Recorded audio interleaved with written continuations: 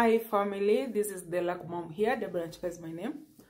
I'm an ex-housemaid of Saudi Arabia, and mostly I create awareness on what happens in the Middle East. Sometimes I do help those domestic workers who are stuck in the Middle East. If you are facing any challenge, you can just reach me out. We can try together with the luck mom family and see if we can help.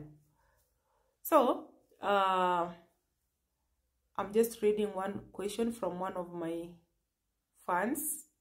And this is one way I interact with my fans because I don't go live most of the time. It's once in a while. So this is the only way I can interact with my fans. So Pacifica Mora is asking, niulize wenye tuko house to house, utaweza renew like 1 year juu ni ofisi inakulipa ama help please? This is a good question. This is one of the good questions I've seen so far. And I want to just understand, Pacifica. Is it that after you are done with the contract, or you have finished 1 year in that house and you want to renew?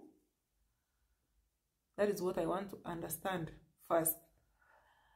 So if you have finished 1 year in that house, kama umemaliza, anauliza unaweza renew 1 year junior ofisi, like 1 year junior ofisi. So sijui kama yeye amefanya kazi kwa mwaka kwa hiyo nyumba ama anataka kurenew tena. Ukiwa under the office, huyu ni hawa ni wenye hawajamaliza contract, maybe anauliza kama unajua contract ya house to house inaweza maisha hata 3 months, 2 months depending na boss anakuhitaji kwa muda gani. So maybe huyu mwanadada I'm assuming amemaliza 1 year kwa hiyo nyumba na anataka kurenew tena 1 year. Hakuna ubaya ukirenew because you are under the office 1 year. Because bado uko under the office. But the only mistake unaweza fanya kama mtu wa house to house ni kukubali kununuliwa na sponsor. Sijui kama kuna watu wananisikiza wa house to house, you can confirm this. Kama wewe ni wa house to house, usiwahi kubali ati unanunuliwa na tajiri for good. Ati sasa tajiri amekuja, ameenda amependa kazi yako, ati sasa amekununua miaka 2. Hapo kuna kuanga na challenge.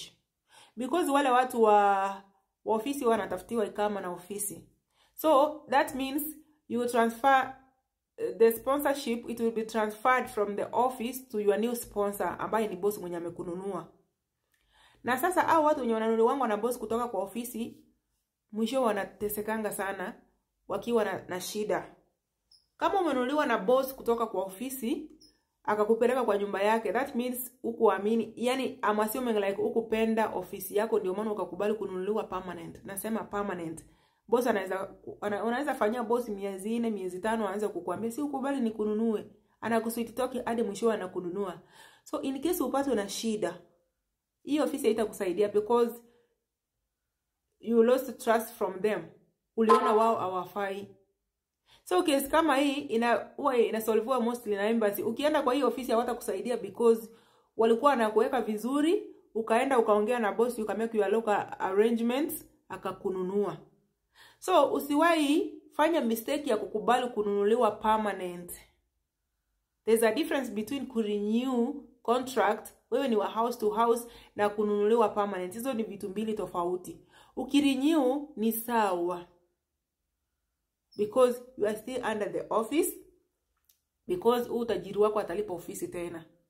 But usirenew, yani but usikubali boss akakununua permanent. Watu wa house to house, listen to me vizuri sana, because kuna wasichana wawili saizi walinunuliwa na boss, lakini sasa ofisi wanakataa kushughulika, wanadhani ati ofisi itawakatia ticket. Anaambiwa ni boss wako atakukatia ticket, sio ofisi. Alafu sasa ujue kila kitu itabadilishwa mpaka kama itabadilishwa. So utakuwa kwa ni kama wewe na hauna tofauti na mtu mwenye alienda direct kwa boss.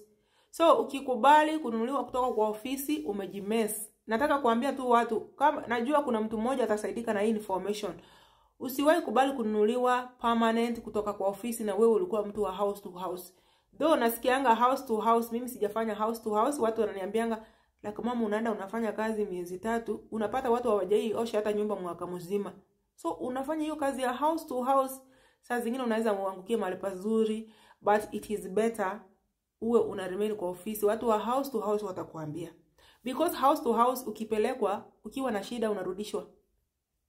Kama hujaridhika na hiyo place unarudishwa. Sio kama contract unajua kurudishwa inakuanga ngumu.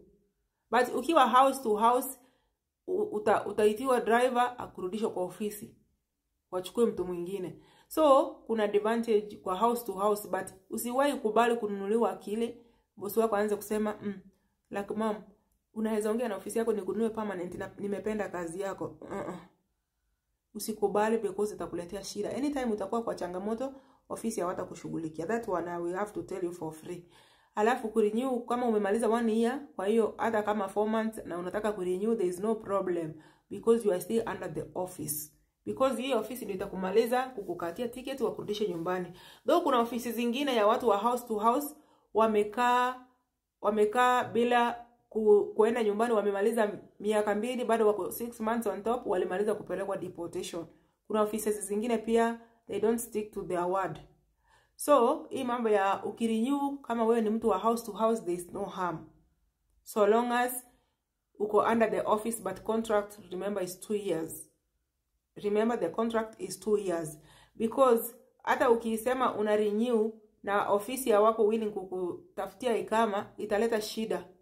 So because your contract was very clear for 2 years, uliza wale watu wenye wamerenew after 2 years na wako kwa ofisi wakuambie what has happened, because hawawezi kukuambia ukweli. Wao wanataka pesa, because watakuuza kwa boss tu, wao wapate pesa. Lakini remember the contract ni 24 months. It's not 36 months, ni 24 months. Kama utarenew within the agreed period of 2 years, there is no harm. I think I've answered the question, Pacifica. Kama hujaridhika, you can still ask. I'm here, I will just answer. I enjoy when I'm answering question to my fans. Thank you.